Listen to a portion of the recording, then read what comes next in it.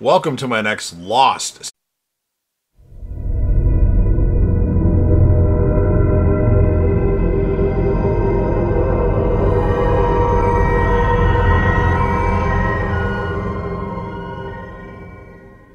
Season 2 episode review video. Before I get into that though, pretty important, if you aren't caught up to the point where I am at rewatching or watching Lost, or you're just not entirely sure, then you definitely need to take the initiative and pay attention to the episode's title, which of course I'll mention as well as put in the description. If that happens to be the case, you find you're not caught up, it would be my recommendation that you don't watch this video any further to avoid any potential spoilers. Now, I've already watched Lost 3 times. In fact, the last 2 times I binged it, and I want to take my time with it and let it resonate. One of my favorite shows of all time, but I'm not the only one that's watching Lost. The legendary Crazy Coffee Man, who you see in my comments section for various videos, such as Lucifer, Breaking Bad, and Dexter, is actually watching Lost for the first time. So join us in the journey, and let's discuss this awesome and amazing show, but no spoilers past this episode, please. With all that said, this will be Lost, Season 2, Episode 13. The title of this episode is called The Long Con, and this will be my review, reaction, recap after just finishing watching the episode about 5 days ago, actually. I watched this episode on a Friday night, and it is now Wednesday evening. I had to deal with some things and just didn't have time to record, so it's not right after I watched the episode. But we start off with Jack and Locke. They open the gun vault, and Jack enters, opens up the Halliburton case, and removes the guns, along with the weapons and ammunition. The vault also contains the 7 Virgin Mary statues that Locke confiscated from Charlie. Locke's left the heroin in the statues because he's too self-admittedly superstitious to break open the 7 religious icons. Locke gives Jack the combination to the gun vault and suggests that Jack might consider keeping the medicine in there as well. It seems that Sawyer has returned to his pack rat ways. Sawyer taunts Charlie for getting kicked out of Claire's tent, and Charlie replies that Sawyer should be more concerned with his own tent, which at the moment is being ransacked by Jack. Sawyer walks up for a confrontation as Jack finds a prescription bottle, and Jack accuses Sawyer of stealing the meds from the hatch.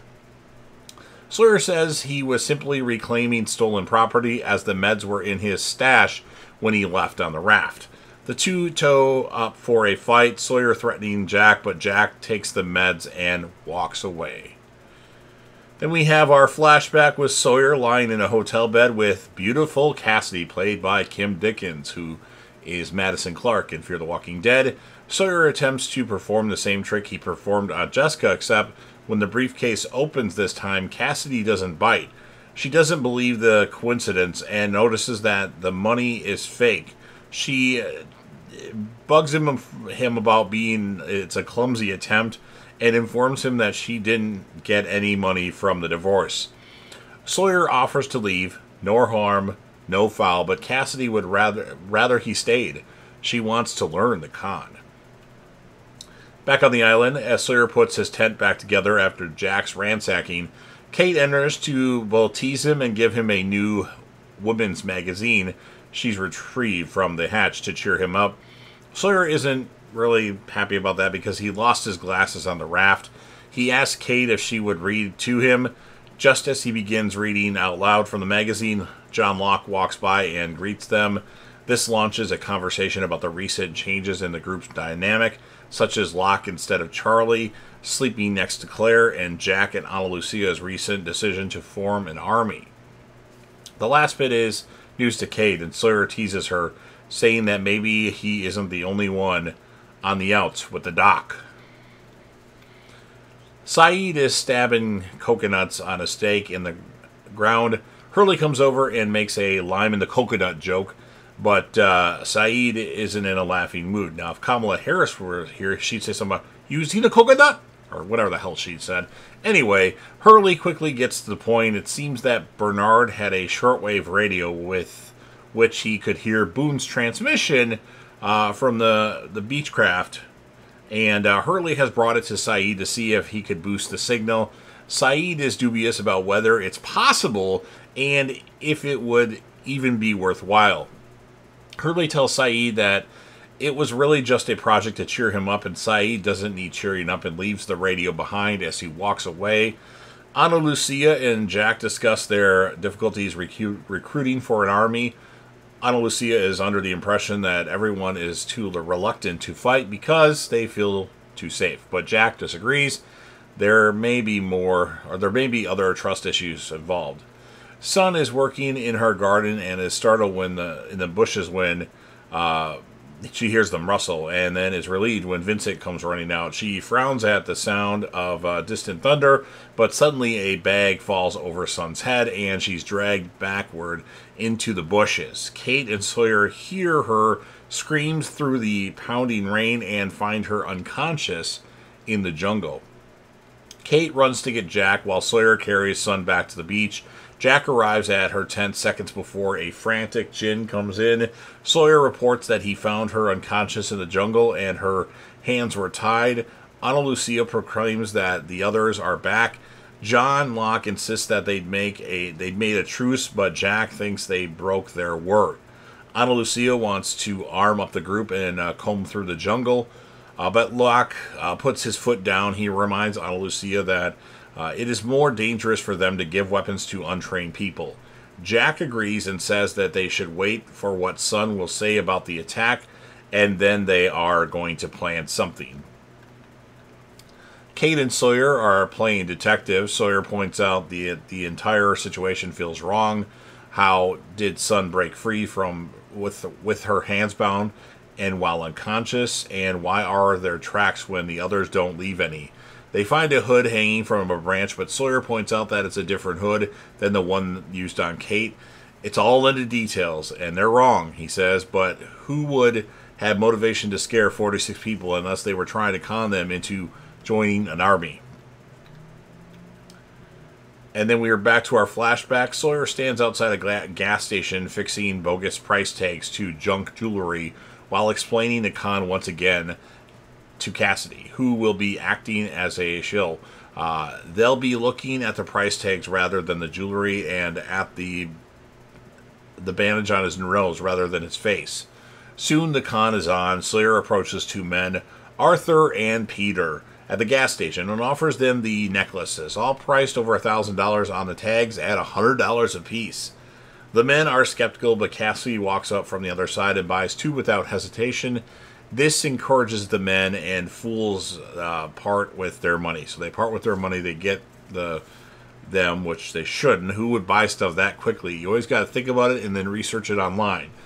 When I was in sales, I used to get so mad that when people would come in and look and then tell me, well, we're just looking. Well, yep, you've looked now. It's time to buy. Oh, you're just going to buy it on Amazon. Anyway, over at the Sun and Jin's tent, Jack is reassuring Jin. Sun's pulse is strong. She needs to be watched, but she is going to be fine. Jack steps away to get some water, and Kate is waiting for him.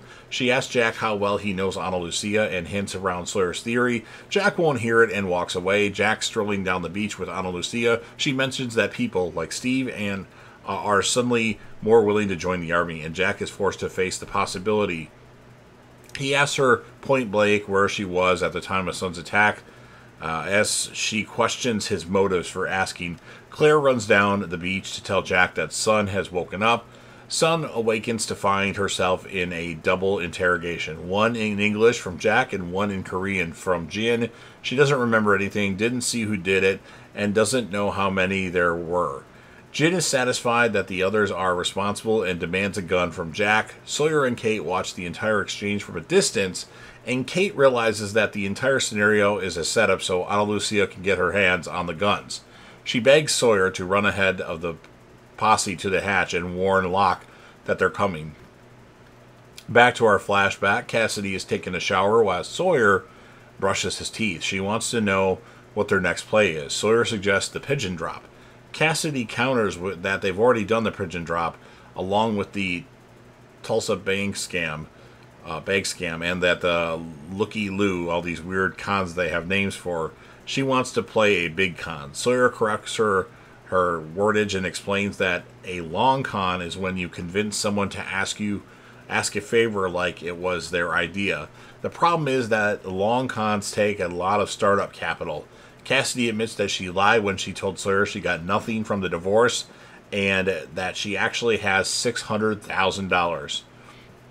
Sawyer seems reluctant but willing to consider the idea, so Cassidy drags him into the bedroom to sway him. John Locke is searching through the books on the shelf to see if there's anything hidden in them. Sawyer suggests or tells him of the approaching mob and suggests that Locke change the combination. Locke is intrigued by the reason behind Sawyer's sudden heads up, and Sawyer tells him that he is doing this because it will piss off Jack. Locke doesn't think that will stop them. He'd prefer to hide the guns elsewhere, but can't leave the hatch unmanned. Locke pleads, and finally Sawyer agrees to stay in the hatch and push the button for John Locke. And then we have Sawyer sitting at a diner in our flashback and places an order with Diane Jansen, Kate's mother. I was going to say father. He's soon joined by Gordy, played by Kevin Dunn, who asks how the long con on Cassidy is going. Gordy scouted Cassidy out as a mark and feels that it's time for payday. He says Sawyer is getting too close to the girl and thinks he's fallen in love. Sawyer wants to call off the job, but Gordy threatens to kill both Sawyer and Cassidy. Back on the island, Sawyer wakes up as the alarm sounds. Jack and Jen enter and find Sawyer near the computer. Jack asks Sawyer where John Locke is, but Sawyer brushes off his question. Jack opens the gun vault and finds that it is empty. Jack asks Sawyer where the guns are, and Sawyer suggests that he call the police. Sawyer then throws Jack the bottle of meds that started the confrontation, and Jack starts to take the bait, but Jen stops him. Locke sits apprehensively in front of a campfire. Jack approaches and accuses Locke of breaking their agreement. Locke admits that he broke the agreement and gives the reason that there might be another accident. He then tells him he made the mistake by teaching Michael how to shoot, but Jack isn't inclined to listen. Just as things heat up, 3 warning shots are fired into the air. To everyone's alarm, Sawyer emerges from the shadows with a rifle over his shoulder. To Jack and John Locke's surprise, it is now apparent that Sawyer conned both Jack and Locke into giving him the weapons, as well as conning Kate. Sawyer then gives the following speech to the entire group. How about you listen up, because I'm going to only say this once. You took my stuff while I was off trying to get us help, get us rescued. You found my stash and you took it. Divvied it up. My shaving cream, my batteries, even my beer. And then something else happened. You decided these boys here were going to tell you what to do and when to do it. Well, I'm done taking orders, and I don't want my stuff back. Shaving cream don't matter. Batteries don't matter.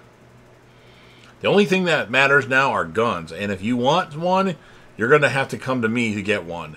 There's a new sheriff in town, boys. Y'all better get used to it. Back to our flashback, Cassidy waits at home with a briefcase full of money on the table. Sawyer walks in agitated. He points out a black car across the street and tells Cassidy that his partner Gordy is in it waiting for the money. She was the long con all along, and if he doesn't walk out there with the money, Gordy will kill them both. Sawyer takes the money out of the briefcase and puts it into the duffel bag.